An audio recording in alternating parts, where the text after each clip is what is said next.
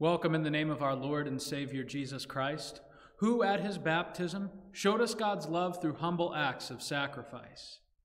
Our same Lord Jesus Christ invites us and calls us to proclaim and practice that love in our households, our communities, and beyond. We begin our worship today in singing our opening hymn, hymn number 399, "The Star Proclaims the King is Here."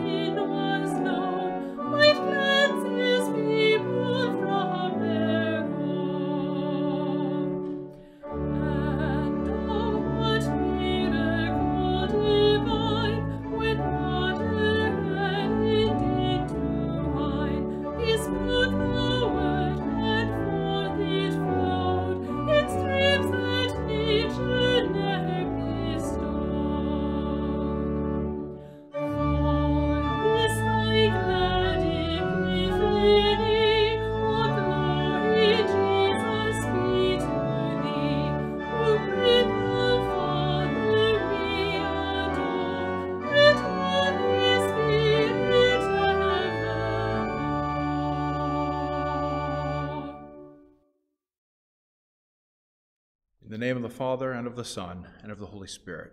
Amen. The introit is from Psalm 2 with the antiphon from Isaiah chapter 42. Behold my servant whom I uphold, my chosen in whom my soul delights. I will tell of the decree. The Lord said to me, You are my son, today I have begotten you. Ask of me, and I will make the nations your heritage, and the ends of the earth your possession. You shall break them with the rod of iron, and dash them in pieces like a potter's vessel. Now therefore, O kings, be wise. Be warned, O rulers of the earth. Serve the Lord with fear and rejoice with trembling, for his wrath is quickly kindled. Blessed are all those who take refuge in him. Glory be to the Father, and to the Son, and to the Holy Spirit, as it was in the beginning, is now, and will be forever. Amen. Behold my servant, whom I uphold, my chosen, in whom my soul delights. In peace let us pray to the Lord. Lord, have mercy. For the peace from above and for our salvation, let us pray to the Lord. Lord, have mercy. For the peace of the whole world, for the well-being of the Church of God, and for the unity of all, let us pray to the Lord. Lord, have mercy. For this holy house, and for all who offer here their worship and praise, let us pray to the Lord. Lord, have mercy. Help, save, comfort, and defend us, gracious Lord. Amen. Glory to God in the highest, and peace to his people on earth. Lord God, heavenly King, almighty God and Father, we worship you, we give you thanks, we praise you for your glory. Lord Jesus Christ, only Son of the Father, Lord God, Lamb of God, you take away the sin of the world.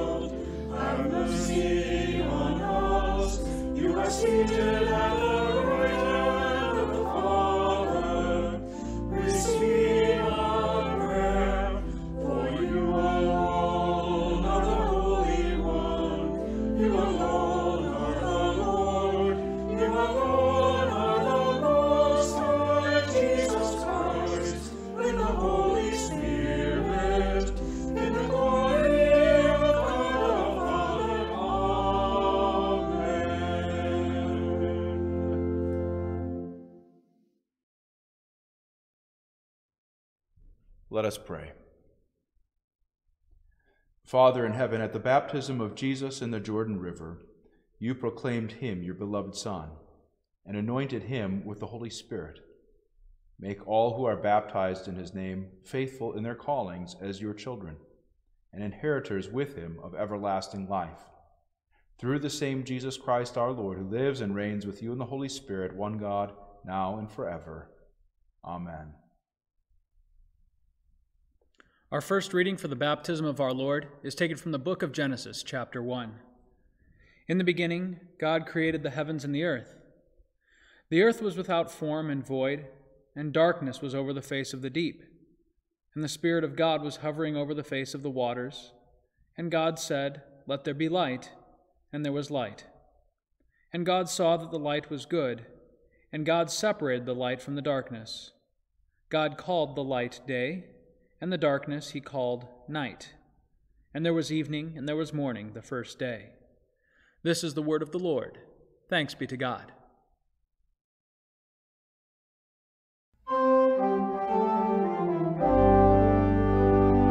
Praise the Lord, all nations, exalt him, all peoples, for great is his steadfast love toward us, and the faithfulness of the Lord endures forever.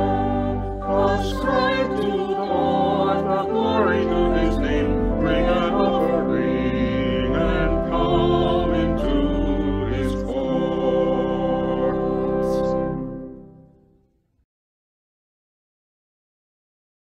Our epistle reading is from Romans chapter 6. St. Paul writes, "What shall we say then? Are we to continue in sin that grace may abound? By no means. How can we who died to sin still live in it? Do you not know that all of us who were baptized into Christ were baptized into his death?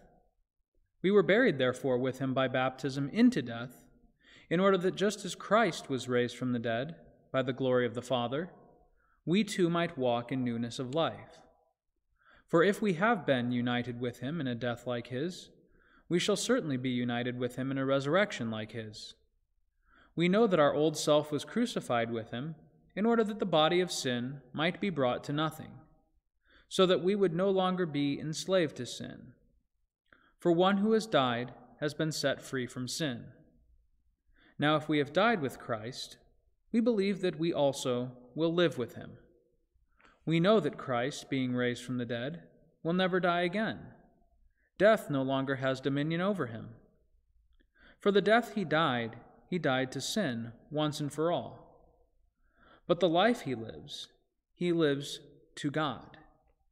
So you also must consider yourselves dead to sin and alive to God in Christ Jesus. This is the word of the Lord. Thanks be to God.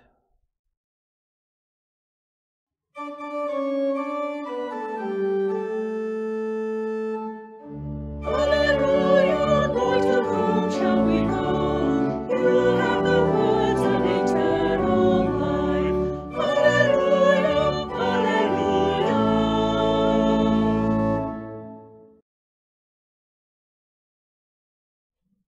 The Holy Gospel according to St. Mark, the first chapter. Glory to you, O Lord. John appeared baptizing in the wilderness and proclaiming a baptism of repentance for the forgiveness of sins. And all the country of Judea and all Jerusalem were going out to him, and were being baptized by him in the river Jordan, confessing their sins. Now John was clothed with camel's hair, and wore a leather belt around his waist, and he ate locusts and wild honey. And he preached, saying, "After me comes he who is mightier than I, the strap of whose sandal I am unworthy to stoop down and untie. I have baptized you with water, but he will baptize you with the Holy Spirit." In those days Jesus came from Nazareth of Galilee, and was baptized by John in the Jordan River. And when he came up out of the water, immediately he saw the heavens opening, and the Spirit descending on him like a dove. And a voice came from heaven, "You are my beloved Son. With you I am well pleased." This is the gospel of the Lord. Praise to you, O Christ.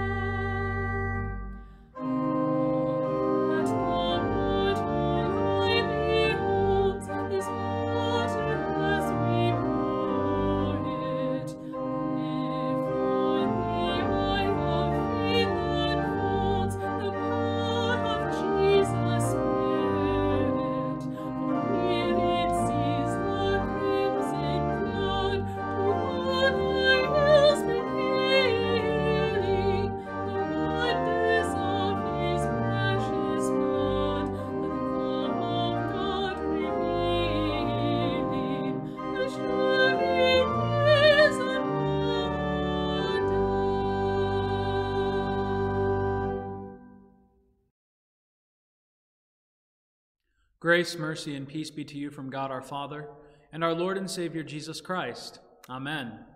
Our text for today's message is taken from our gospel reading from Mark chapter 1 with an emphasis on these words.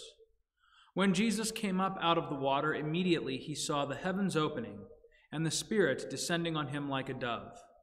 And a voice came from heaven, "You are my beloved Son. With you I am well pleased."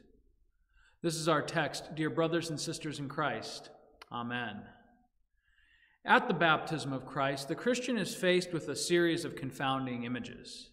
Indeed, to the untrained reader, it might appear as though verses 9 through 11 directly contradict what is said in verses 4 through 8, where our text begins.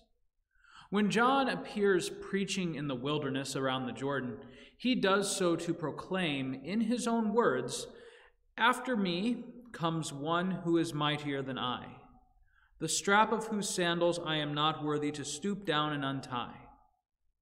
I have baptized you with water, but he will baptize you with the Holy Spirit."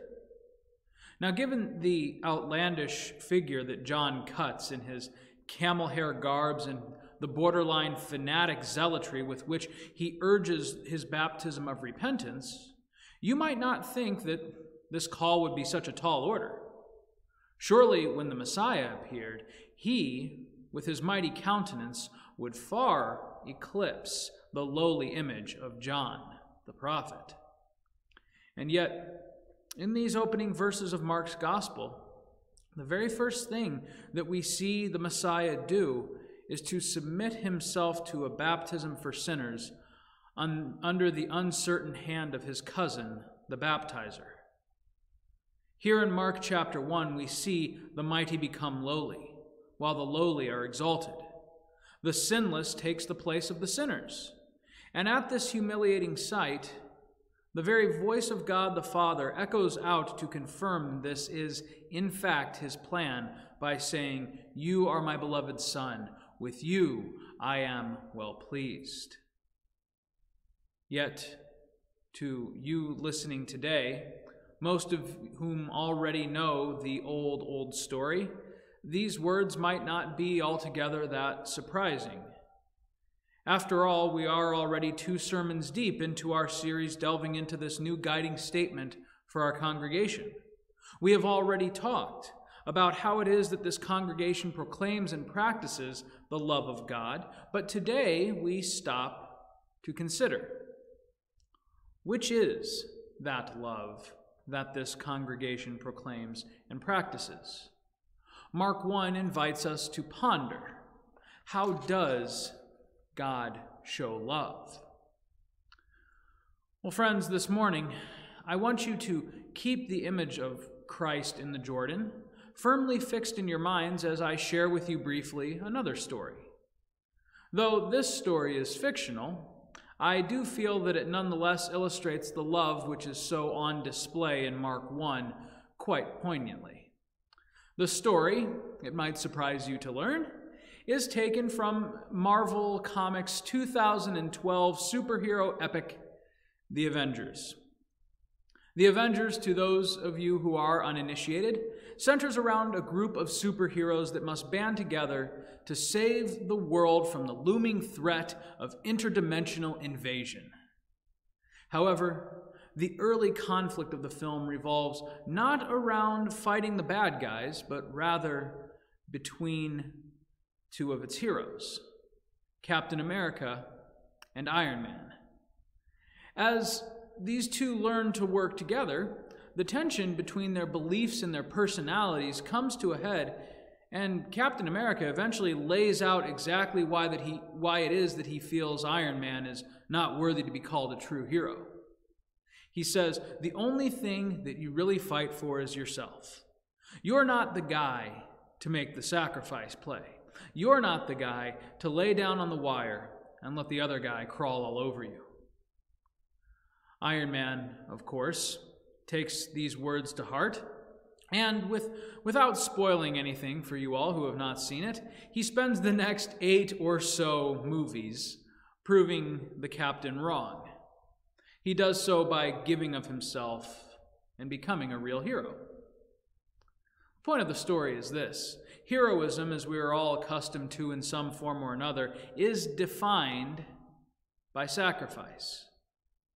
In giving of one's self for the sake of others, the character of a person is revealed plainly.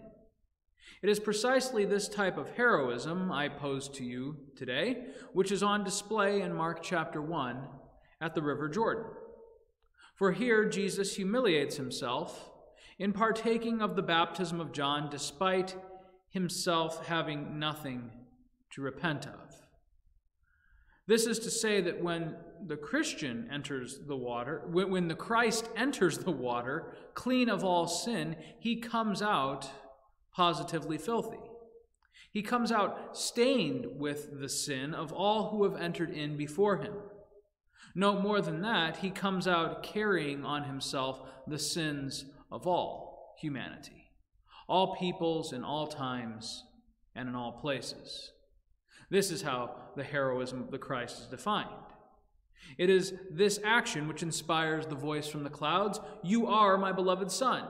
With you I am well pleased." This is the act which is pleasing to God the Father, that God the Son would willingly be made low by rendering himself guilty of all sins which he himself did not commit. This, you see, is how God shows not just heroism, but how he communicates his love for us. He does it through sacrifice. Jesus Christ, the Messiah made sin-bearer in the Jordan, becomes for us the very icon of God's love for man. As Jesus proceeds from the water, he lays himself down on the wire for us by being carried up, first into the wilderness, then to all of Judea, and then finally up still into Jerusalem and to Calvary. In the Gospel of Mark, we see the singular act of God's love carried out across 16 chapters. It is all one long passion reading as Jesus continually sacrifices himself until at the cross his sacrifice is complete. The hero of this story would give his life for our sake. Jesus, in the baptismal waters, stands in solidarity with sinners. He reveals by his humble display that the love of God is for you and for me and for all people. And now, bought with his sacrifice, you, dear brothers and sisters in Christ, you are remade new and clean to carry his love to those who have not heard. That love which to proclaim and practice is the very same love which flowed out of the River Jordan. It is a sacrificial love. It is a love which humbles the mighty, a love which exalts the lowly, a love that acts entirely without self-interest, a love which concerns itself entirely with others. This, dear friends, is how our God loves. And so, by extension, it must be how his church loves. It is how you have been made to love. And yet, though we have all received this high and mighty calling, we know that we are but poor and pale imitators of Christ. I want you to ask yourself this morning, when was the last time the love of God shone through you? When was the last time that you gave freely of yourself to help your neighbor in need? What was the last thing that you did to willfully make yourself decrease so that someone else, a friend, a neighbor, or even an enemy, might increase? As you ponder these things, I urge you to cling to these kinds of works, dear Christians. For these works are not your doing, but rather they are the love of God in Christ Jesus in you and through you. Baptized into his name, you partake of his love, and so you are now given to share that love with others. St. Paul writes in Romans chapter 12, "I appeal to you, therefore, brothers, by the mercies of God, to present your bodies as a living sacrifice, holy and acceptable to God, which is your spiritual worship. Friends, this body of believers worships her God by following in his example, by giving ourselves as living sacrifice, by loving as he first loved her. You, as followers of our Lord Jesus, are called to make the sacrifice play, to love in a fundamentally different way than the world around you shows love. Jesus says in John chapter 15, "This is my commandment, that you love one another as I have loved you." Therefore, dear friends, let us then love boldly. For our Messiah, our hero, our champion, our Savior, has been lifted up to make plain the love of God to all peoples. He has done the heavy lifting. The sacrifice has already been rendered. Washed clean from your sins, may you bear witness to the work of your God, who came into your world, who took your sins, who suffered and died for your sake, and who now lives and reigns for your salvation. May your life reflect the radiance of his mighty love to your neighbor, that they too might see the goodness of a God who sacrificed all things for them, a God who loves them. In Jesus' name, amen. May the peace of God, which far surpasses all understanding, guard and keep your hearts and minds in the same Christ Jesus unto life everlasting. Amen. Together we make confession of our faith in the words of the Nicene Creed. I believe in one God, the Father Almighty, maker of heaven and earth, and of all things visible and invisible, and in one Lord Jesus Christ, the only begotten Son of God, begotten of his Father before all worlds, God of God, light of light, very God of very God, begotten, not made, being of one substance with the Father, by whom all things were made, who, for us men, and for our salvation, came down from heaven, and was incarnate by the Holy Spirit of the Virgin Mary, and was made man, and was crucified also for us under Pontius Pilate. He suffered and was buried, and the third day he rose again, according to the Scriptures, and ascended into heaven, and sits at the right hand of the Father. And he will come again with glory to judge both the living and the dead, whose kingdom will have no end. And I believe in the Holy Spirit, the Lord and giver of life, who proceeds from the Father and the Son, who, with the Father and the Son together, is worshipped and glorified, who spoke by the prophets.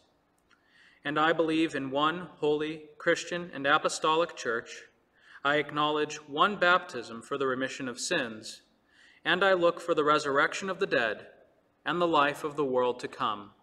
Amen. Let us pray for the whole people of God in Christ Jesus, and for all people according to their needs. Dear Heavenly Father, in the Jordan River you revealed Jesus to be your beloved Son. Lord, by mighty work and wonder, reveal your grace to us. Lord, strengthen all those who have been baptized, especially those who have been baptized recently, with your heavenly protection. Lead them to find their true identity in you as your beloved sons and daughters. Lord, by mighty work and wonder, reveal your grace to us. Lord, comfort all those who are suffering in grief this day. Console them with the sure and certain hope that just as we have been united with Christ in a death like his, we shall certainly be united with him in a resurrection like his. Lord, by mighty work and wonder, reveal your grace to us. Lord, bless all pastors, church planters, missionaries, and servants in your church who proclaim your word and administer your sacraments. Embolden them to seek and to save the lost and to bring those who have strayed back into your fold. Lord, by mighty work and wonder, reveal your grace to us. Lord, place your hand of healing upon all who are sick, injured, and recovering this day. Most especially do we lift up before you Jerry and Jean Albers, Jean Antilla, Pat Ballou, Sybil Cole, Linda Gantz, Riley Kirky, Nancy Seitz, Wilma Wampler, Don Weaver, Joe Ziegler, Tom Zimmerman, Dave Beck, Wanda Bullhorst, Tim Crouch, Reverend Jeff Geisler, Ursula Hassan, Nancy Ragsdale, the mother of Brad Ragsdale, Paul Walrod, the father of Lorin Woodworth, and Lynn Byerly, the mother of Christian Schuler, as well as all those we name now in our hearts. Have mercy upon them, and lead them on the path to health according to your good and gracious will. Lord, by mighty work and wonder, reveal your grace to us. Lord, we commend all these things to you in the name of your beloved Son, Jesus Christ our Lord, who lives and reigns with you in the Holy Spirit, one God, now and forever. Amen. Lord, remember us in your kingdom and teach us to pray. Our Father, who art in heaven, hallowed be thy name. Thy kingdom come, thy will be done, on earth as it is in heaven. Give us this day our daily bread, and forgive us our trespasses, as we forgive those who trespass against us. And lead us not into temptation, but deliver us from evil. For thine is the kingdom, and the power, and the glory, forever and ever. Amen. Receive the benediction of the Lord. The Lord bless you and keep you. The Lord make his face shine upon you and be gracious unto you. The Lord look upon you with his favor and give you his peace. Amen.